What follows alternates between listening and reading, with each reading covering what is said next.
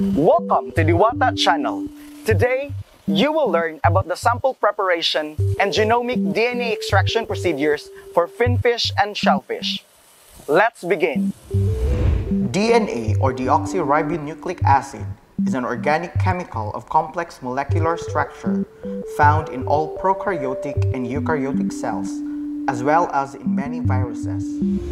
DNA carries the instruction needed to create proteins, which are essential in the development and functioning of the body. It also codes genetic information for the transmission of inherited traits. The analysis of DNA is fundamental in understanding the biological mechanisms of life. DNA can be analyzed through a range of techniques, including polymerase chain reaction, or PCR, which can amplify few quantities of DNA into billions of copies, and through DNA sequencing, which helps work out its structure. Such techniques are being utilized in species identification, disease diagnosis, therapeutics, and numerous fundamental researches in the field of fisheries and aquaculture. Genomic DNA extraction is a process of isolating DNA from a biological sample and is the starting point in the analysis of the molecule. In the first half of this demo, I will show you how to prepare tissue samples for molecular analysis, and in the second half will be a demonstration of the procedures for DNA extraction. The following are the materials needed for tissue sampling. Tissue samples may be excised from various body parts, such as muscle, gills, or appendages.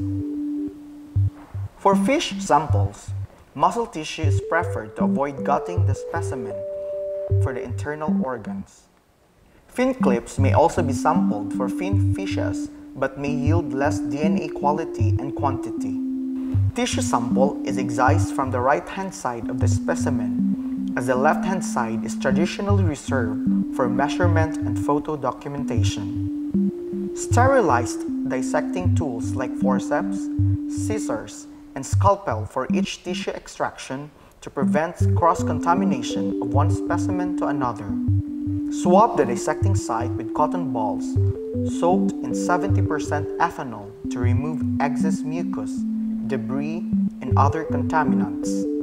Muscle tissue is usually removed from above the pectoral fin or on the caudal peduncle so as not to alter the contour of the specimen.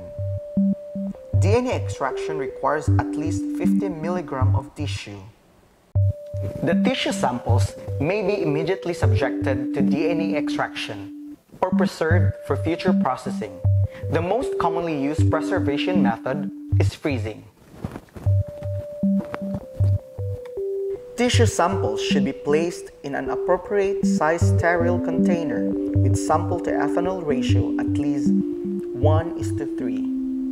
Containers should then be labeled using a pencil or indelible ink with information linking the specimen and tissue.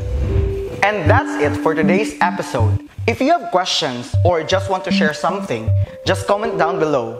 So, let's learn together online, only here at Diwata channel. Please like and subscribe. Bye!